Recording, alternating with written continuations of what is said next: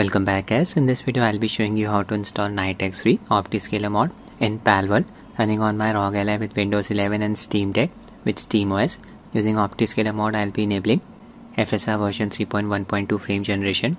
We'll also have the option to enable the latest version of XeSS or FSR upscaler. I prefer the latest version of XeSS to FSR as it produces less texture shimmering around fine textures like wires, meshes and fences. It's up to you. Steam's autumn sale is live. Game is selling at a discounted price, 25% off discount. In India its price is around rupees 975. In US its price is around $22.5. It's an open world survivor game in which we hunt and tame animal like creatures called pals. They have a striking resemblance to Pokemons. First I'll show you the setup process on Rog Ally Windows. I'll be using version 0.7 preview 66 build of Optiscaler. You can download it from GitHub. I'll give its link in the description. Scroll down until you find the asset section. Expand it. Click on the .7z link. Open File Explorer. Go to Downloads. Here you'll find the downloaded mod file. I have transferred it to another folder. Named it as 66. You can name it anything you want. Open the mod's archive file. Extract its contents. Copy everything present inside this archive file. Go back. Paste. Wait for the process to complete. Now just open DLSS overrides folder, execute this registry file, enable signature override, click on run, click on yes, ok, go back, change the name of nvngx.dll file to dxgi.dll. Now just copy the highlighted files. Don't need to copy these two folders and this archive file. Open the game's install directory. I'm on the Steam version of Palworld. Select the game in your Steam library, right click, manage, browse local files, open PAL folder, open binaries folder, open Win64 folder, paste the mod files here. We are not done yet. Open the game's install folder again. Need to obtain the DLSS file. Open PAL folder, open plugins folder, open DLSS folder, open binaries folder. Open third party folder, Win64 folder, there's the DLL file, copy, paste it in the game's install directory where you pasted the mod files, right here. Need to change the name of this file to nvngx.dll.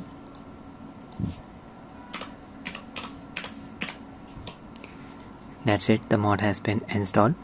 For this game I have set the UMA buffer size to 5 GB, my Ally is running on BIOS version 441.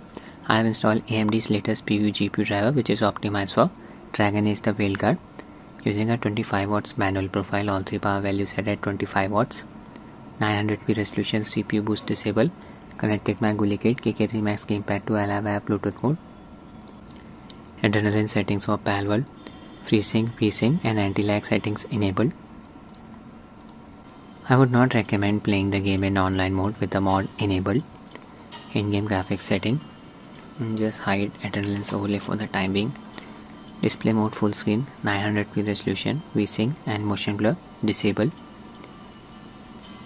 Medium to high settings. We have access to DLSS setting. This means the mod is working using the upscaler's quality preset. That's it with the settings. Now I'll open Optiscaler Mod Menu. Just press the insert keyboard key. And there it is. Using XeSS upscaler, you can change the upscaler from this drop down bar. FSR 3.x is for FSR version 3.1.2. I'll go back to XeSS. It's version 1.3.1. Frame generation disable for the time being. There's our character. This is my cam. You can see pals are working here. Look at the size of that thing. Okay, here we are hitting the GPU bottleneck. FPS is close to 40. I'll just summon a pal. I can mount this creature to fly around. Big open world. I'll just enable frame generation now.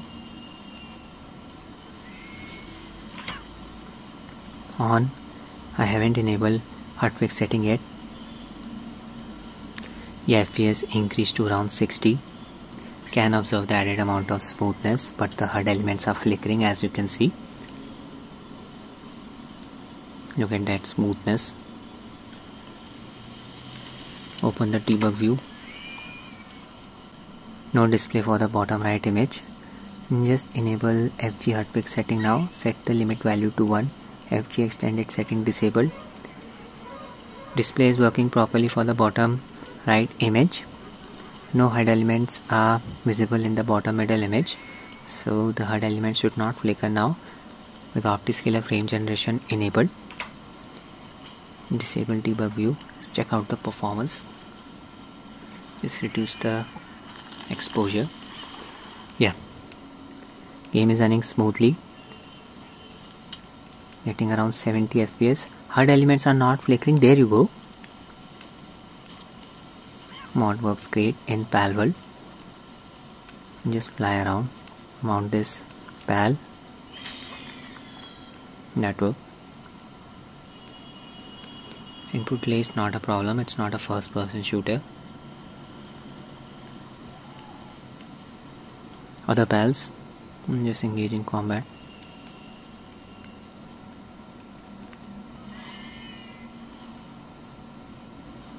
Tornado attack. Oh my god.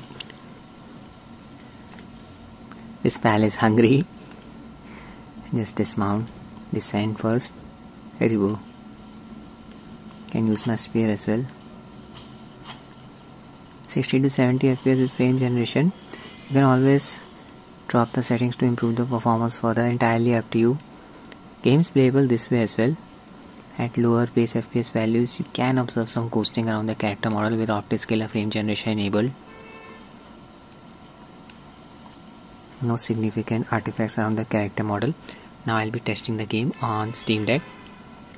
This is SteamOS running in desktop mode. Just download version 0.7 preview 66 built of Optiscaler from this site. I'll give its link in the description. Scroll down until you find the asset section. Expand it. Click on the .7z link. Open Dolphin File Explorer, go to Downloads. Here you'll find the downloaded mod file. There it is. I have transferred it to this folder. Named it as 66, does not matter. Extract its content. Open. Select all of the files present inside this archive window. Drag and drop them outside of this window like this. Wait for the process to complete. There you go. Now just open DLSS overrides folder. We need to execute this registry file. Enable signature override. Copy it. Paste it on the desktop. Right here. I'll be executing this file using ProtonTricks. You can download ProtonTricks for free from Discover Store. Select Palworld. Click on OK. Wait for the next window to pop up. Can take about 7 to 8 seconds. Check this option. Select the default WineDLLOVERRIDES. Click on OK. Check this option. Run Regedit. Click on OK. This window will pop up. Now just click on Registry. Click on Import Registry File. Navigate to the desktop area. My computer, C drive, home folder, deck folder, desktop folder. There's the registry file. Enable signature override. Double click. OK. That's it. Close. Go back to a directory where you extracted the mod files. Change the name of nvngx.dll file to dxgi.dll. Now just copy the highlighted files. Don't need to copy the two folders and the archive file here. Copy, paste them in the game's install directory. Select the game in your Steam library, right click, manage, browse local files, open PAL folder, open binaries folder, open bin64 folder, paste the mod files here. Open the game's install folder again. Open PAL folder, open plugins folder, open DLSS folder, open binaries folder, third party folder, bin64 folder. Copy this DLL file, paste it in the game's install directory where you pasted the mod files. Right here. Change its name to nvngx.dll.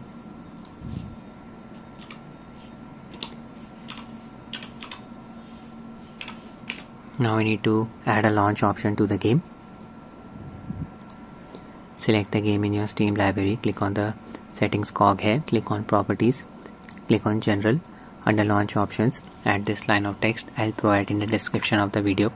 On Steam Deck, this game runs using DirectX 11 by default. Optiscaler frame generation won't work with it.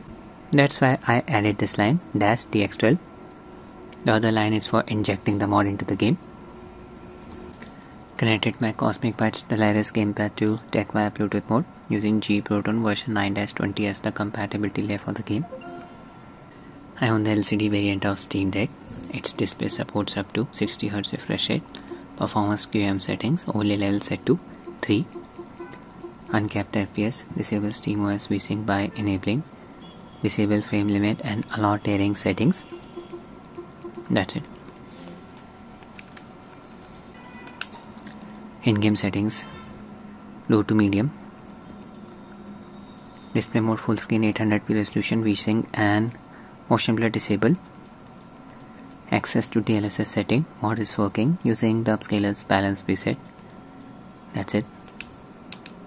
Open Optiscaler settings by pressing the insert keyboard key. If you don't have a keyboard, you can map insert key to any of Steam Deck's back grip buttons using XCSS as the Upscaler. Frame generation disabled for the time being. There's our character. This is my cam. Tiles are working. Here FPS is around 35 to 37. GPU load is within a range of 87 to 95%. XCSS Upscaler is producing a decent looking image. Not observing any artifacts around the character model. You can definitely play the game this way. Just apply a 30 FPS cap. Can observe some choppiness. Text display does not support BRR. I'll just enable frame generation now. Oh my god, what happened to that pal? Caught fire. Poor creature. Enable frame generation. I'll enable Hudfix. Beg your pardon, debug view as well. Back to the game. HUD elements are visible in the bottom middle image. So these HUD elements will flicker after enabling Optiscaler frame generation. Bottom right image has no display. Just enable FG Hudfix setting. Set the limit value to 1. FG extended setting disable. HUD elements are gone from the bottom middle image. Display is working properly for the bottom right image. You need to enable manual GPU clock setting and set the clock speed to 1600 MHz. Otherwise game will stutter after enabling Optiscaler frame generation. Let's just play the game. Debug view disabled. Back to the game. FPS increased to around 60. Can observe the added amount of smoothness.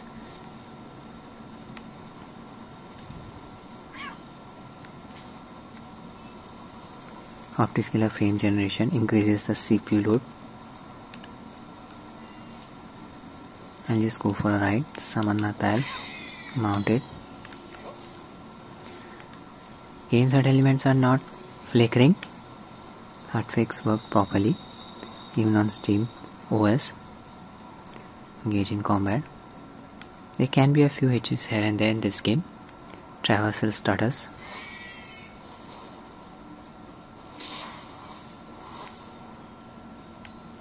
(50 to 60 FPS). Depends on the area as well. You can always lower the settings to improve the performance further.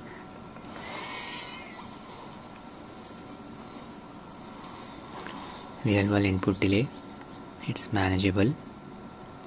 That's it with the video guys. I hope you find it useful. Thanks for watching and have a nice day.